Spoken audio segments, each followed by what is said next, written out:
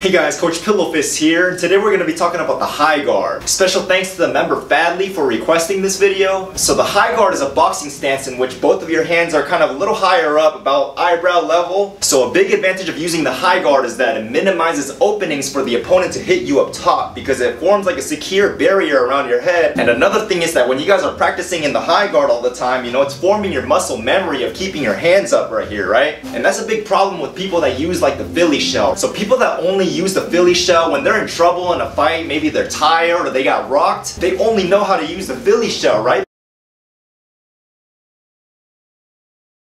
But with a stance like a Philly shell, you gotta have extremely fast reflexes. When you're under heavy pressure or you get tired, your reflexes are gonna slow down drastically. So a lot of these prospects, when they use the Philly shell, when they're tired or they're under heavy pressure, a lot of the times they get stopped or they get knocked out. So let's name off some examples of this. I mean, you got Carlos Balderas when he fought up against Rene Diaz-Giron, Chris Colbert when he fought against Hector Luis Garcia, Anthony Yarde when he fought up against Sergey Kovalev, or Marcus Brown when he fought John Pascal. Or remember when Floyd Mayweather fought Sugar Shane Mosley? What happened in that second round? Floyd Mayweather got stunned by that right hand. So what did he do? He adjusted. He said screw the shoulder roll, he got into the high guard, and then he went on to win the fight. So that's why it's important to have that high guard in your back pocket in case you need it, whether it's your primary stance or not. So another advantage of using the high guard is you're able to get inside a little safer without having to worry purely on your head movement and reflexes. So now let's go over some cons of using the high guard. So the first con is that it limits your peripheral vision because your hand's up by your face right here, so it's kind of blocking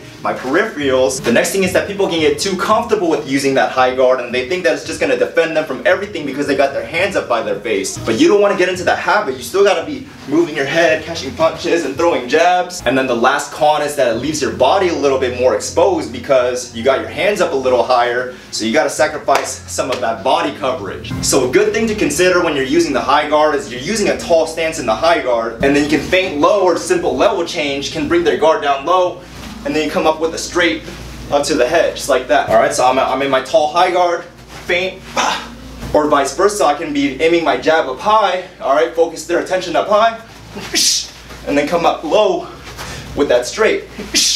Alright, now here are 3 don'ts and 3 do's for the high guard. Let's start off with the don'ts first, alright? So these are the things that you should not do. So the first thing that you should not do is to sit in the high guard and not be catching and parrying punches or moving your head, alright? Think of the blocking as the last line of defense. Alright, so the next don't is that you don't want to be hunching over when you're in the high guard because it leaves your body wide open on both sides, right?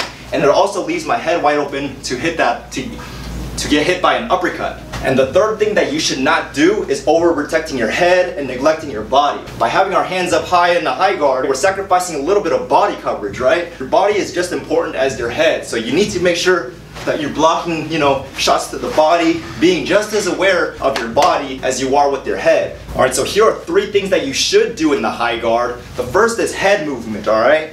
So make sure that you're moving your head, still feinting, alright? The next thing that you should do in the high guard is to go to the body, alright? Because since our hands are up here, use that to our advantage to focus attention up top, and then go to the body when you can. The last thing that you should do in the high guard is counter punch. So here are 5 ways to counter from the high guard. So 1 is catching and parrying the straight shots.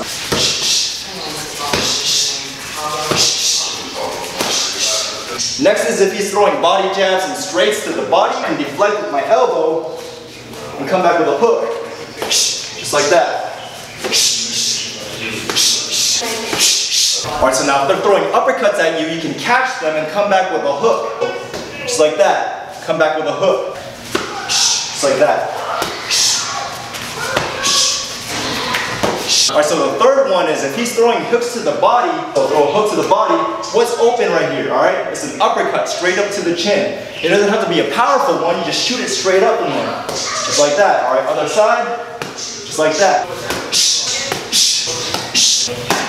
Alright, now last but not least, the pullback counter.